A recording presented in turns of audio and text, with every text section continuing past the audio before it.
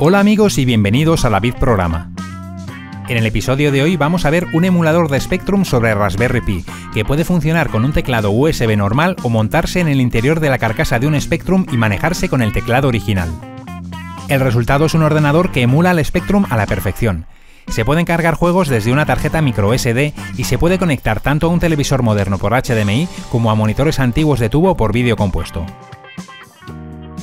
El Raspberry Pi es un pequeño ordenador de placa única que se utiliza para todo tipo de proyectos como electrónica, miniservidores, retrogaming. Esta placa es una Raspberry Pi 3B.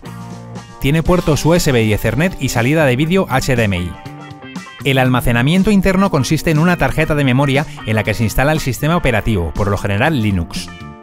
Cuenta con un conector de entrada-salida de propósito general GPIO de 40 pines, que se utiliza para proyectos de electrónica y es el que utilizaremos para conectar un teclado de Spectrum.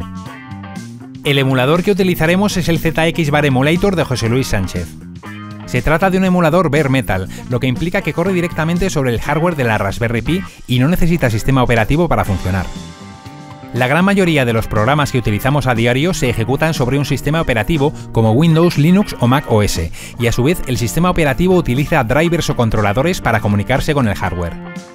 Este emulador corre directamente sobre el hardware con el único apoyo de la librería Circle, lo que por un lado le permite arrancar instantáneamente y tener todos los recursos de la máquina a su disposición, pero por otro lado complica enormemente la tarea de programarlo. Lo primero que voy a hacer es descargar desde la web del proyecto los ficheros necesarios para hacer funcionar el emulador.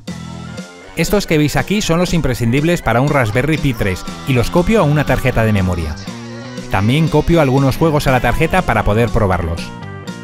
Inserto la tarjeta de memoria en la Raspberry Pi, conecto el HDMI del monitor, conecto un teclado por USB y por último la alimentación. Arranca en pocos segundos y tenemos la pantalla inicial del Spectrum. Ya podemos teclear comandos, como el clásico cambiar el color del borde.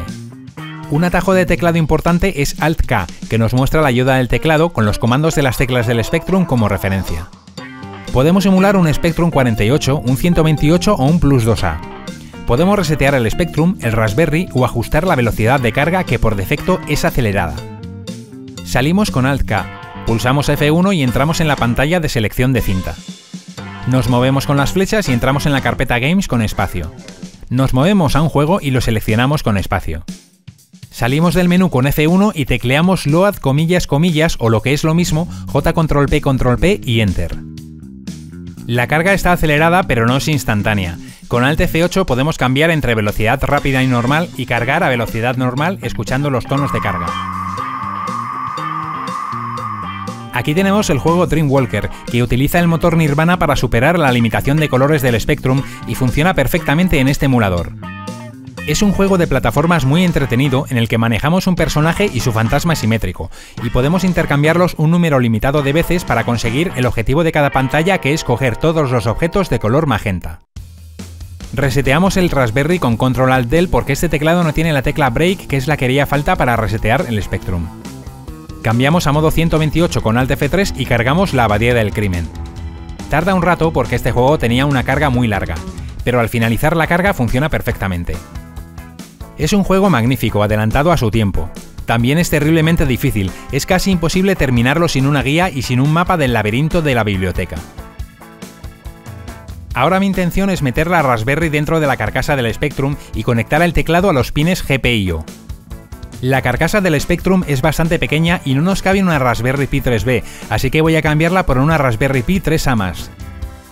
El modelo 3A+, es una versión reducida del 3B, con menos puertos USB y la mitad de RAM, pero para ejecutar ZXBareMulator es suficiente. Además nos cabe en la carcasa del Spectrum. La membrana del teclado la enchufaremos a estos dos conectores especiales para cinta.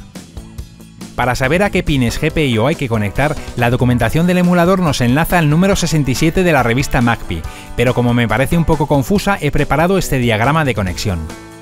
Hay que conectar 5 pines GPIO al conector de 5 pines y otros pines GPIO al conector de 8 pines, incluyendo 8 diodos 1N4148. He montado dos placas pequeñas, una para el conector de 5 pines y otra para el de 8 con los diodos. Los cables están rematados con un conector para enganchar en los pines de la GPIO. Por otro lado, he diseñado un par de piezas para sujetar la Raspberry Pi a la carcasa de la Spectrum, de modo que los conectores HDMI, micro USB y jack de la Raspberry queden accesibles por el hueco del slot de expansión. Fabrico las piezas en plástico con la impresora 3D. Su función es mantener la Raspberry bien sujeta a la carcasa, de modo que soporte los esfuerzos de enchufar y desenchufar un conector grueso como es el HDMI. Una vez fabricada la pieza, la engancho a la Raspberry. Tiene los huecos necesarios para los 3 conectores. Coloco la pieza plana que hace de base y la Raspberry con la pieza que engancha a los laterales de la carcasa. Cierro la carcasa, enchufo el cable HDMI y lo desenchufo. El montaje queda estable y con un acabado bastante bueno.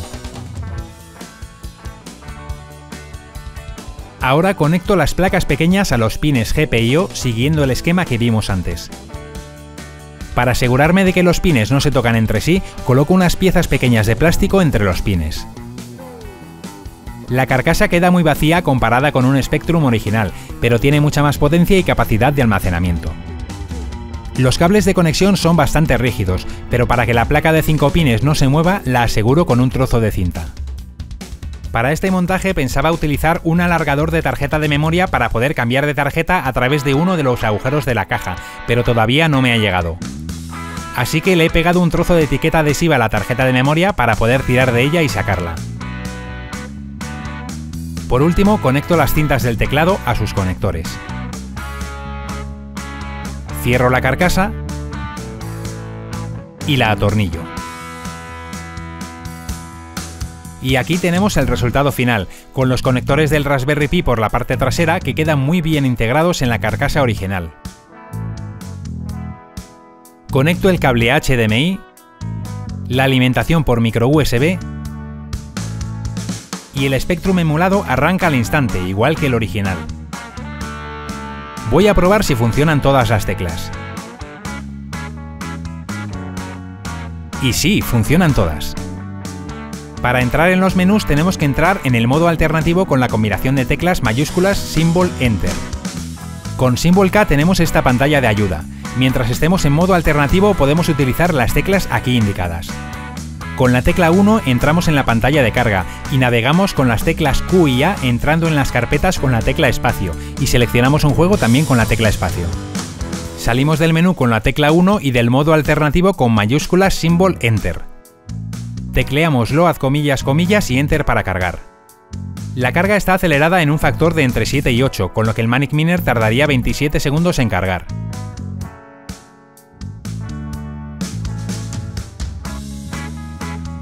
Es igual que jugar en un Spectrum de verdad. Además de utilizar un monitor moderno por HDMI, también podemos utilizar un monitor clásico de tubo, como este veterano televisor Sanyo de 14 pulgadas. Conecto por la parte trasera los 3 conectores RCA de vídeo compuesto y audio. Solo tenemos que modificar el fichero config.txt de la tarjeta de memoria y quitar la almohadilla de delante de estas 2 líneas para poder usar la salida de vídeo compuesto del Raspberry. La salida HDMI seguirá funcionando normalmente cuando la usemos. Conectamos a la salida de jack un adaptador de jack a 3 RCAs y conectamos la alimentación por micro USB. Arranca tan rápido como siempre y cargamos un juego como de costumbre. En esta ocasión voy a cargar Bruce Lee, un juego clásico de plataformas. En la descripción del vídeo he dejado unos cuantos enlaces. Lo primero, un enlace a la página del magnífico emulador ZXBareMulator de José Sánchez, donde podéis descargar los ficheros necesarios para hacer funcionar el emulador en ordenadores Raspberry Pi 0, 1, 2 o 3. Además, pongo enlaces a los ficheros para fabricar las piezas traseras. Por desgracia, hay distintos modelos de carcasa de Spectrum y puede ser necesario hacer ajustes para que quede bien. Mi carcasa es la de un Spectrum ISUE 2. También dejo el diagrama de conexionado de los pines GPIO a los conectores de cinta de teclado.